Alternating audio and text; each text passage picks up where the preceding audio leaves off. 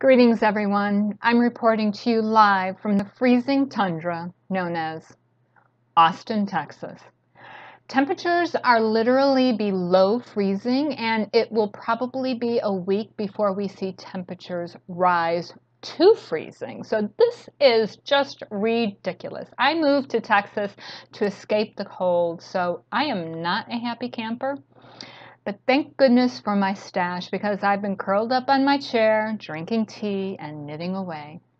Speaking of stash, I've been talking a lot about it, but I really haven't shown much evidence that I've done anything with it. So today I'm going to share with you the projects I'm working on. Hi, I'm Lynn. Welcome to my channel. Join me on my journey as I sew, knit, and craft my way through my stash, exploring creative possibilities and stretching my imagination to fulfill my stash's potential and bring it to life. Now, I like having more than one project going on at a time, but I've gone a little overboard and have more than I'm really comfortable with, so I'm trying to finish some of them up before I start anything new. So let's get to it. Many of these projects I consider mindless, something to keep my hands busy. They don't require a whole lot of mental energy or concentration. And let's face it, we're almost a year into a pandemic where we've had to quarantine and socially distance ourselves. So, yeah, I'm a little low on the mental energy aspect. So, these projects are coming in handy. Let's start with an update on my half triangle quilt. Now this is specifically to use up smaller pieces of quilting cottons that I have, and I showed you a stack of fabrics that I pulled in a previous video, and I spent most of last Saturday ironing them. And I've been cutting them out whenever I have an extra couple of minutes or need a break from the computer. It will be a queen size quilt, I've decided, and I will donate it to the nonprofit that I work for. I figured out that the finished squares will be about 3 inches and I'll need almost 1,300 squares. Now that sounds like a lot, but actually it won't be a problem. And as you can see, let me show you here what I've got. Get my stashes. Stacks, I should say. So I've already got a fair amount of fabrics cut out. There's over 100 different kind of fabrics here, and you know, if you have 100, what do you need? You need about 10 of each, or I have maybe, well, that will give you 1,000. You'll still need 300 more, but anyway, math, you know. Anyway, the point is I have a lot already cut out. So I'm feeling good about the progress that I'm making on this project. I'm really in no hurry to get it done. I suspect that it's probably going to take me a couple of months to do. So, and that's fine. I'm okay with that. Now, the next project that I have is a blanket that I'm working on. And let me see if I can get it here for you. Get the squares. It's done in squares. This is a pattern that I got free from Yarnspirations, and I'll link the pattern down below. So this is how many squares I have. I actually have 12 completed, and these are what they, whoopsie, I'm getting all tangled up. Stop it. And this is what they look like. Now they're made, I altered the pattern a little bit because all of the squares should also have a border on it that is the same color to kind of create some consistency throughout the pattern, but I just don't have enough of one color to do that. So I just skipped that and I've made it the 4 colors. And in actuality, as I get down through my yarn, I'm ending up with these little balls. So the last couple of squares will probably have multiple colors in them because I just don't have enough, especially for these last 2 rows of colors, or last 2 blocks of colors, these last 24 rows, because each color is 12 rows. And the further you get out in the block, obviously you're using up more yarn. So as I'm making my way through the yarns that I do have, I'm not going to have enough probably to do all the squares in 4 colors, so I'll have some squares interspersed in there that have multiple colors, which I think will just make it more fun. It will use up the yarn. And as I said before, this is made with acrylic weight yarn, and while it's not good for any type of garment knitting, and it is hard on my hands, but it is perfect for blankets. And this is the 4th one that I've made using this pattern. And let me show you, I actually have the first blanket that I ever made. So this I can't consider part of my stash anymore because I made this about 2 years ago. But this is what the actual pet looks like when it's all put together. And I got this yarn. It came as a kit, and I bought it at the thrift store because somebody obviously didn't want to knit up the kit. It was originally for a ripple afghan. And in the kit were the golds, and I believe the yellow was also part of it. So there were 3 shades of gold and then the yellow. And this was a sport weight yarn. And I also happen to have in my stash a white sport weight, this dark blue, or this is kind of a Wedgwood blue, and then this light blue. So I decided to add them in the mix. And I think adding the blues really freshened up the color scheme of this because all golds kind of gave off a 70s vibe. So the blue, I think, really lightened it up and made it fresh and more contemporary. Now for this particular pattern, how it works is you start off on double pointed needles. Whoops, I dropped that. Let me pick it up. You start out on double pointed needles and you cast on 8 stitches. And so the first 2 rows are the fiddly bit because you got to make sure that you don't twist your stitches. But after that, it really goes pretty quick. And once you get to the 3rd color, which let me show you here, you're working on double pointed needles for the first 2 colors. And then when you get to the 3rd color, you can switch to circular needles like this. Then you have enough colors on there that you can switch to the circular needles. And that's when it goes by really fast, when you don't have to deal with those double pointed. But it's a nice mindless pattern. It's easy to memorize because you're just, oops, I see a mistake in my pattern. Uh-oh. But it's really easy to, I can't believe I saw that because now I'm just going to have to rip this whole thing back all the way to there because see what I did? I didn't purl those 2 stitches. Actually, what I'll do is I'll just rip all the way back to those instead of ripping this all out. Ah!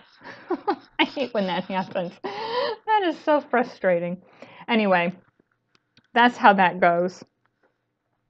When I'm hoping to get 20 squares out of all the yarn that I have, which will make it a 4x5. And given the size of those squares, which as you saw was pretty big, I think it will make at least a blanket for a twin, or you can probably use it like, put it on the back of the couch to keep you warm kind of thing. And when it is all sewn up, what I will do is I will take an iron to it and give it a good steam. In other words, I'm going to kill the yarn. It only makes it look better, and it gives it a nice drape. So that's another project. That project's gone pretty fast. I challenged myself to do a square a day, and I've actually been making at least 2. Let's see, I started this last weekend, and I already have 12 squares, so that tells you how fast it goes by. I mean, it's really easy to knit a square a day. I mean, that's a very reasonable expectation on that project.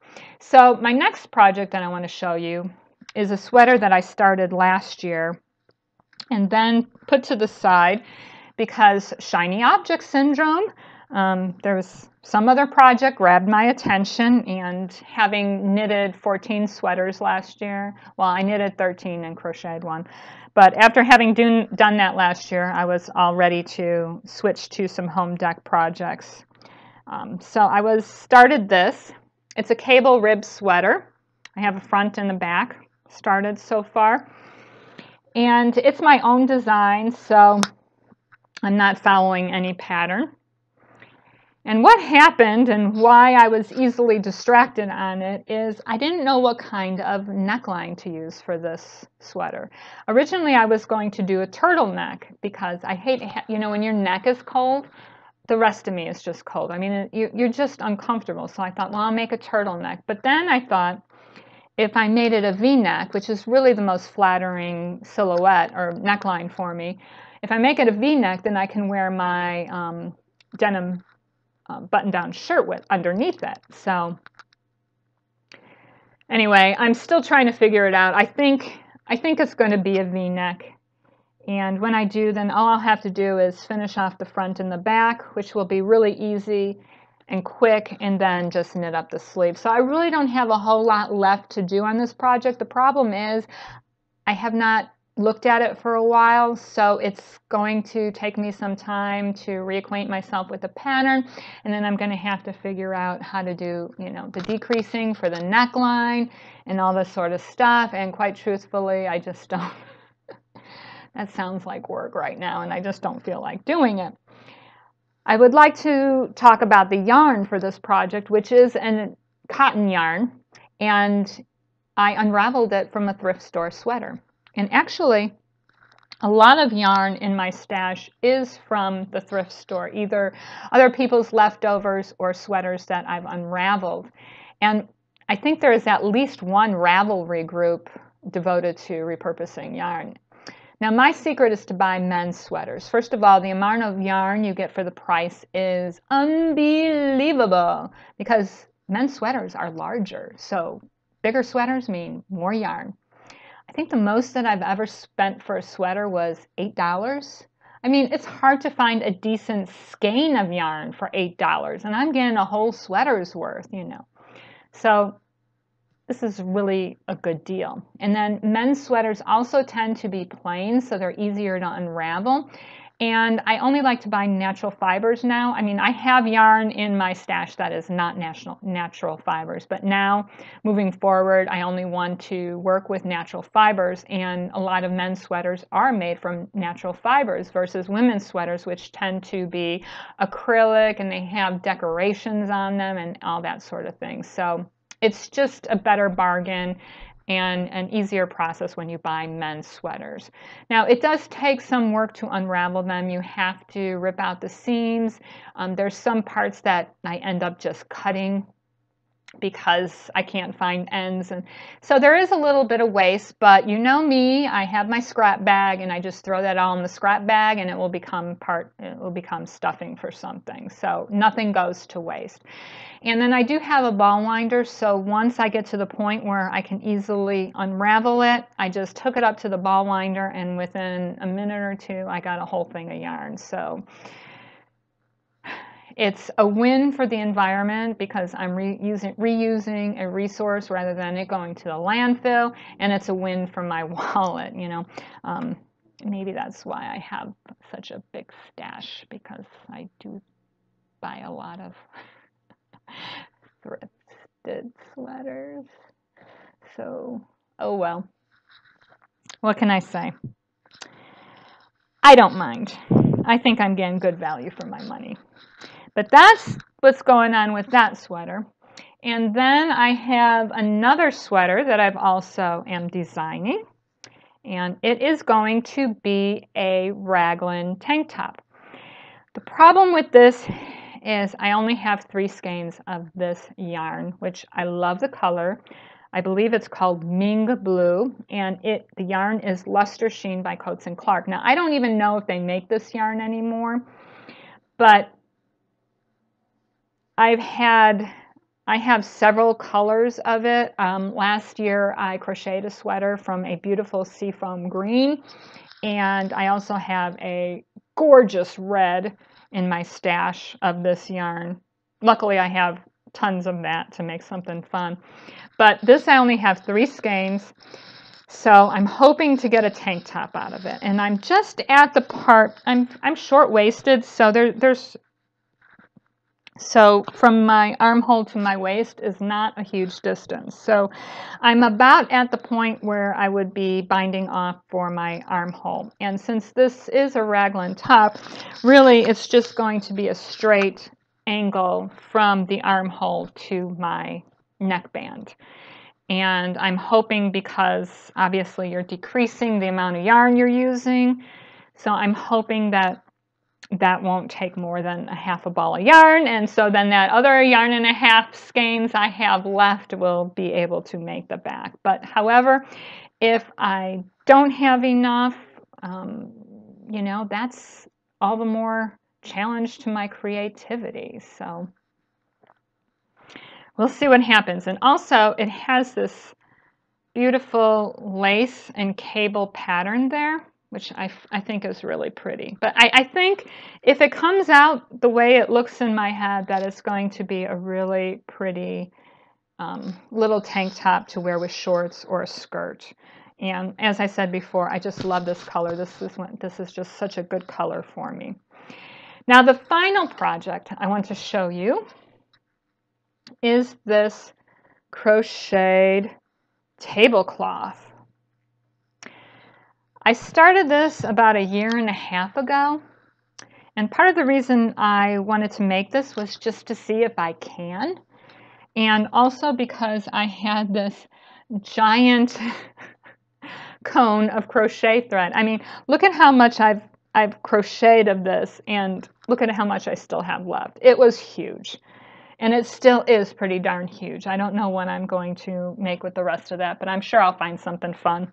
Anyway, the pattern is from Magic Crochet, and it is filet crochet.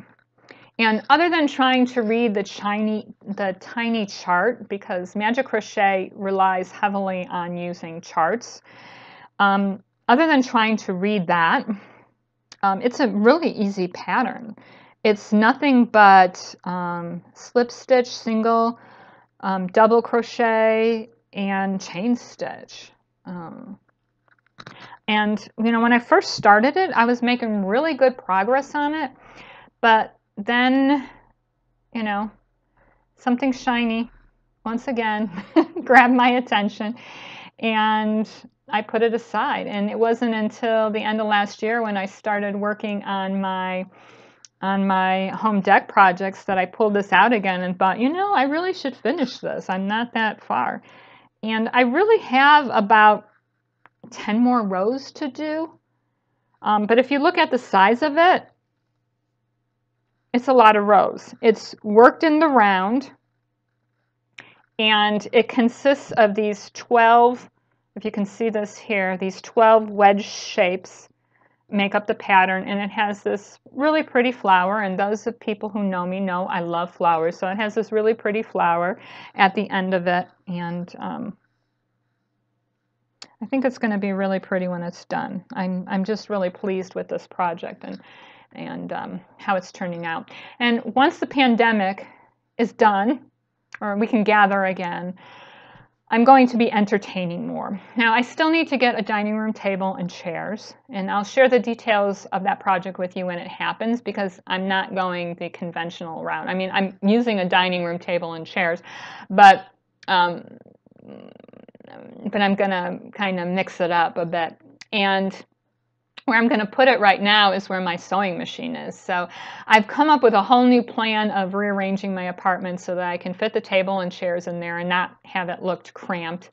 And yeah, it's going to be a lot of fun. But my whole point in this, of this is that part of the fun of entertaining for me is dressing up the table.